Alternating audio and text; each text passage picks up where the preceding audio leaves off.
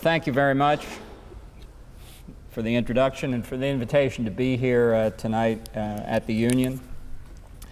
I want to talk a little bit about the prospects for America in the world over the next 4 years. It's particularly opportune to be here the day after President Obama's second inaugural address, where he proved himself to be a student of the form of literary criticism known as deconstruction, which is much the same thing that happens in American constitutional law when liberal judges get their hands on the Constitution. And what that means is you take words and pour their meaning out of them and substitute your own meaning for those words. It's a skill of the most noted propagandist of the 20th century, and I think President Obama proved that he was their equal yesterday.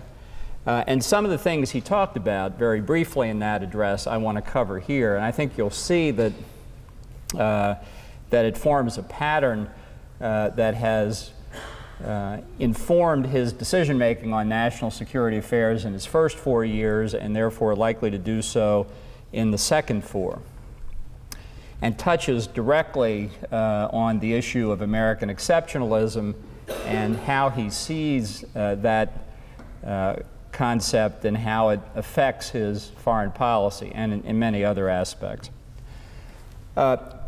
The question of Obama's foreign policy is obviously important in the short term and has been for 4 years and will be for 4 more.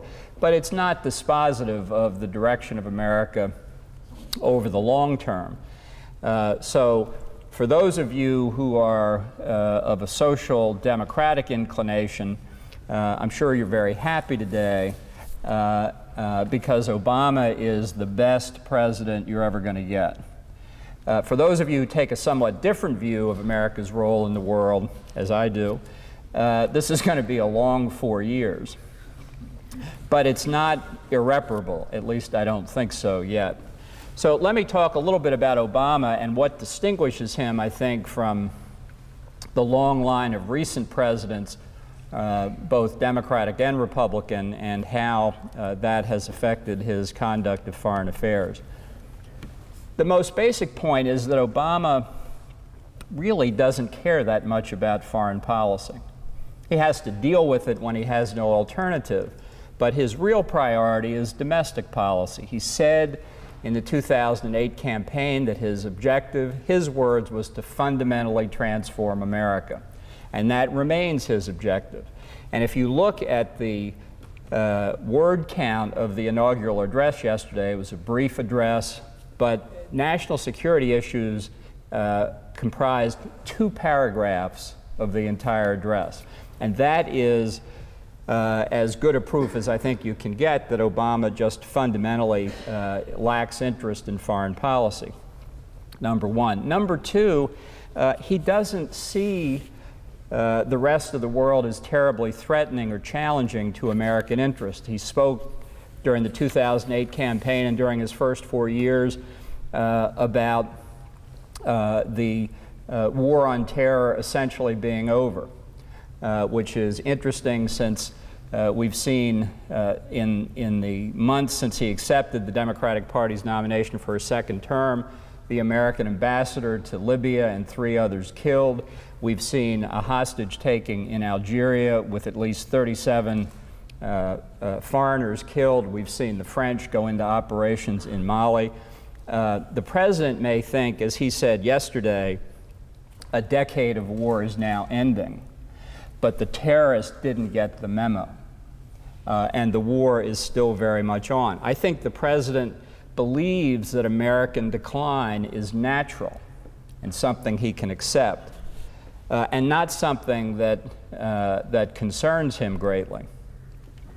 Now, in days of yore, a president with those characteristics in the American political context would be an isolationist, but not Barack Obama. He is a true multilateralist, and that's expressed, I think, very graphically in his advice to David Cameron about the UK's role in the European Union.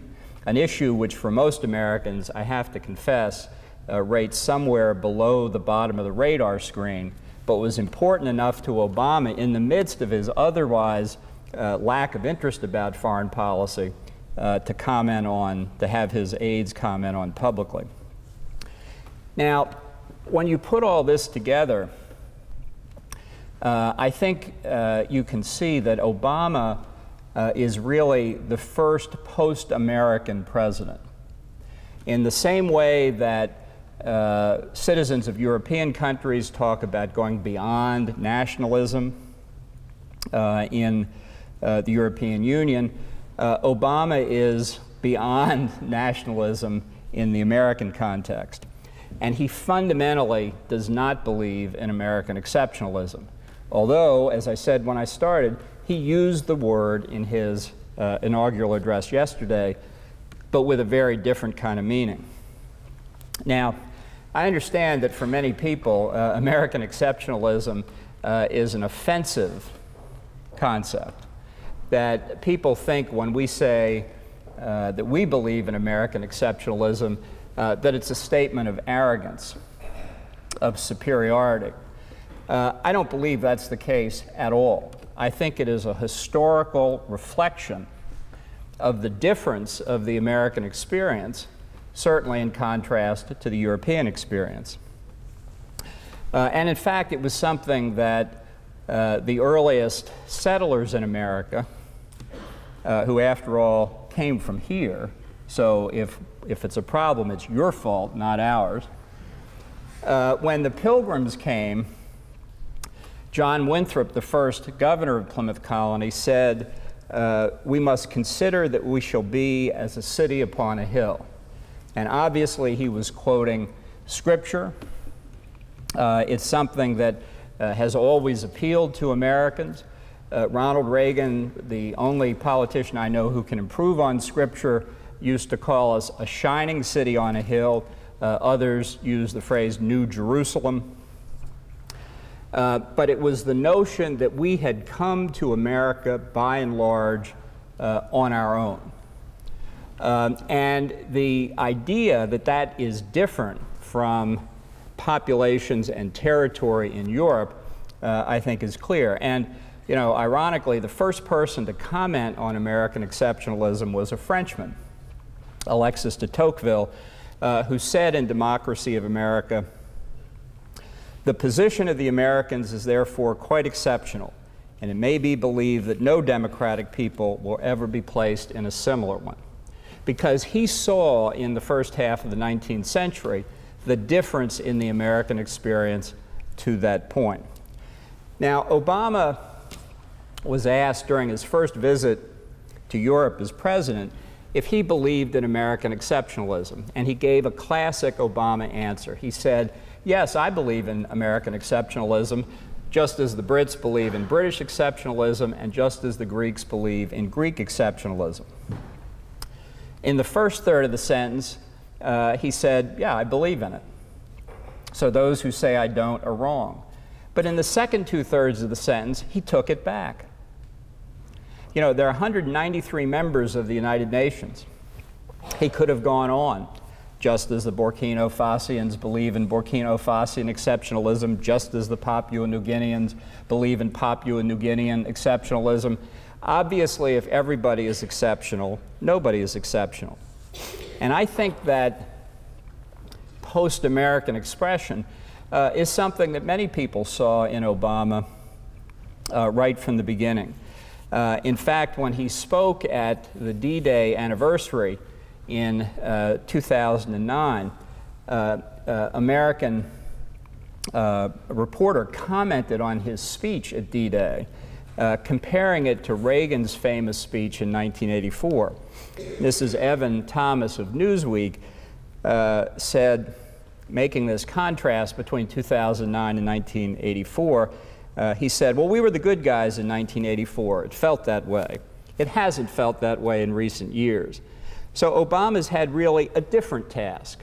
Reagan was all about America. Obama is, we are above that now. We're not just parochial. We're not just chauvinists. We're not just provincial. We stand for something. I mean, in a way, Obama's standing above the country, above the world. He's sort of God. He's going to bring all the different sides together. Now, leaving the reference to God aside, which is a little over the top even for the mainstream American media, that is a view, I think, very descriptive of Obama's view of himself. And Newsweek hasn't changed their mind. The cover of their website for inaugural week is a picture of Obama looking up, and the headline is "The Second Coming." Now, Obama is not the first leader of the Democratic Party to think this way.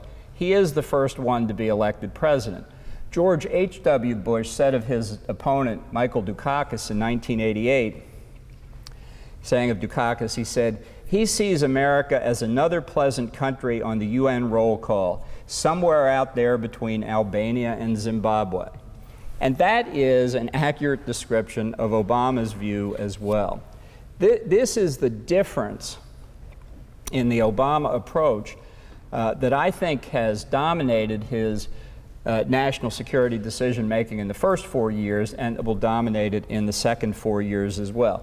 This stands in direct contrast to the Reagan view of the world, which can be summarized as believing in the idea of peace through strength, that a strong America leading a strong system of alliances can dissuade or deter adversaries from engaging in conflict so that we can achieve our interest without conflict. And obviously, that's the most important objective of all of them. I think that, that Obama thinks that American strength is provocative, that we are the cause of much of the trouble in the world, so that a declining America, a less assertive America, will lead to a more peaceful world. I think that's 180 degrees the wrong direction. I think it's weakness that's provocative. It's weakness that invites challenge. And in that respect, Obama has been an extraordinarily provocative president. And let's just run through some of the examples of how Obama has performed in the first term and see what it implies in a second term. When Obama started in relations with Russia, you'll recall he wanted to press the famous reset button because our relations with Russia were so bad. Now, and they were bad. And why were they bad? Because of Russia's policies, because of its assertiveness in the former republics of the Soviet Union. Obama gave Russia a very disadvantageous treaty on strategic weapons. He gave Russia a retreat from national missile defense facilities in Poland and the Czech Republic. He stopped pressing Russia on its efforts to influence countries in the near abroad. You'll remember in 2008, in August, when Russia and Georgia were engaged in hostilities, Obama called on both parties to exercise restraint. Now, I'm sure if you were in Georgia, that was a very cheering prospect, that you would exercise restraint and wait for Russia to do so as well. But that's what Obama did. He did this again and again and again. And what did we get back from Russia? Just within the past 5 weeks, President Putin and Foreign Minister Lavrov have both said that the reset policy has not worked and that our relations between Washington and Moscow are at a very low ebb. That's what the reset button gets you. 3 vetoes by Russia of Security Council sanctions against Assad, continued flying of political cover for Iran's nuclear weapons programs, continued efforts to reestablish Russian hegemony in the space of the former Soviet Union. That's what a policy of weakness toward a country like Russia produces. Let's take China as an example, where we essentially have no strategy with respect to China. With respect to Russia, we had the wrong strategy. China, there's no strategy at all. And what has China been doing, not just the past 4 years, but before? It's been expanding, modernizing its ballistic missile and nuclear weapons forces. It's been modernizing and improving its conventional forces. It has developed the world's most sophisticated cyber warfare capability. It's building area denial and anti-access weapons capabilities to push foreign navies back from the western rim of the Pacific, where they have guarded and made stable, important sea lanes of communication since World War II. China has made assertive, even belligerent claims, territorial claims in the South and East China Sea, to the point where the new Japanese Prime Minister Shinzo Abe said last week that the South China Sea was looking like it would become Lake Beijing. Our response to all this? No response. So you find the countries of Southeast Asia, East Asia increasingly worried about America's posture, especially when they look at the massive defense budget cuts amounting, if the sequestration takes effect in 6 weeks, to $1.5 trillion of reductions, not counting the cost of the wars in Iraq and Afghanistan, when every other department of the U.S. federal government has increased expenditures. Department of Defense expenditures have gone down $1.5 trillion. And our Navy, with 285 ships at sea, is at a level that has not been seen since 1916. 1916. Now, this subject came up in the debates between Obama and Romney. And in response to the question about the level of the U.S. Navy, Obama responded with snark. He said to Romney, oh, but you know, our ships today are much more powerful than the ships of 1916. Well, no kidding. And if there's ever a war, the ships they will face in combat will be much more powerful than the ships of 1916. This is a reflection of Obama's not just disinterest, but his disdain for most military matters. Now, in the area where I think of most immediate concern he has failed the most has been dealing with the issue of terrorism. He hasn't wanted to talk about a global war on terror. He's tried to act like the Arab Spring is going to bring sweetness and light and democracy to the Middle East instead of radical regimes that threaten regimes that are friendly to the United States, Israel, and Arab regimes. He has not seen the risk to ourselves and our allies from the continued growth and strength of terrorism. His entire approach to terrorism rests on the killing of Osama bin Laden. Now, let's be clear, this was an unequivocally good thing to do. But it was a decision that would have been made by 99.99% of the American population. To hear Obama tell it, he did everything but fast rope out of that helicopter with the Navy SEALs, whereas in fact, he was the beneficiary politically of 10 years of effort. It's roughly the equivalent of looking back to 1969 when Neil Armstrong and Buzz Aldrin landed on the moon in the summer of that year during the Nixon presidency. If Nixon had said, I put men on the moon, when in fact the program had started 10 years before when John Kennedy said it would be our objective to land men on the moon and bring them back safely within the decade. Nixon was there when it happened, just like Obama was there when it happened. Beyond that, the policy against terrorism, I think, has been successful only in the sense of killing a number of al-Qaeda leaders in Waziristan. Everywhere else, we are in retreat.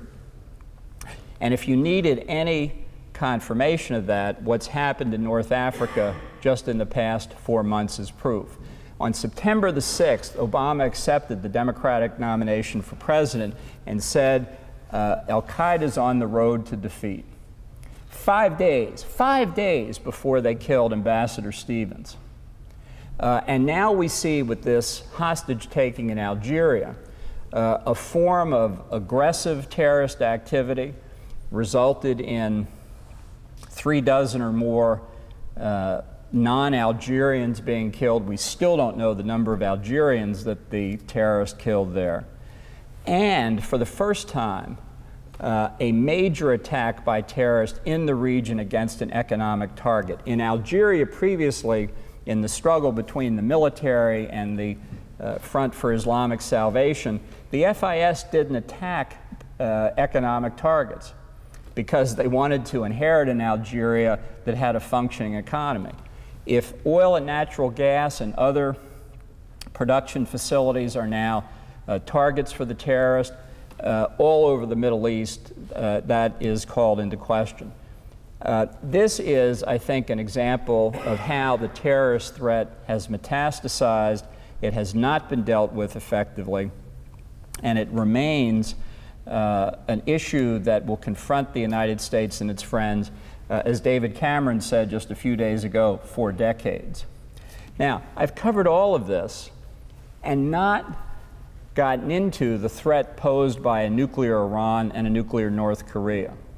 The threat of nuclear proliferation, to me, over the long term, is worse than the short-term threat of terrorism. And yet, the Obama administration's response for the first 4 years, and again in the inaugural address yesterday, is to urge diplomacy with the likes of Iran and North Korea. Here's the reality. Iran and North Korea are never going to be talked out of their nuclear weapons programs.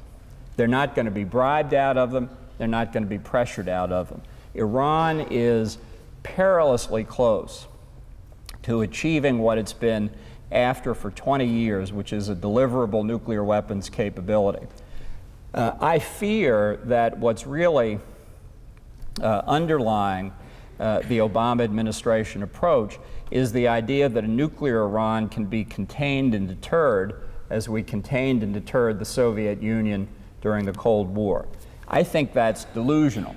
I think the mental calculus of the mullahs in Tehran is radically different from the calculus of the communists in Moscow during the Cold War. I don't think that the logic of deterrence works with them the same way. But even if I am completely wrong about that, even if you could contain and deter a nuclear Iran, it doesn't stop with Iran. Even Secretary of State Clinton has said that if Iran gets nuclear weapons, Saudi Arabia will get nuclear weapons, Egypt will, Turkey will, and perhaps others. So that in a very short period of time as these things go, you could have half a dozen or more nuclear weapon states in the Middle East. And that already incredibly volatile region will grow even more volatile. I think we have an Israeli election today. We'll see what happens. But I think the Israelis have a very stark choice in front of them. The economic sanctions have done nothing to slow down the Iranian nuclear program. I don't think there's any prospect that they will have an effect on the nuclear program. So right now, the most likely outcome is that Iran gets nuclear weapons. There's only one thing that's going to stop it, and that's the preemptive use of military force against that program.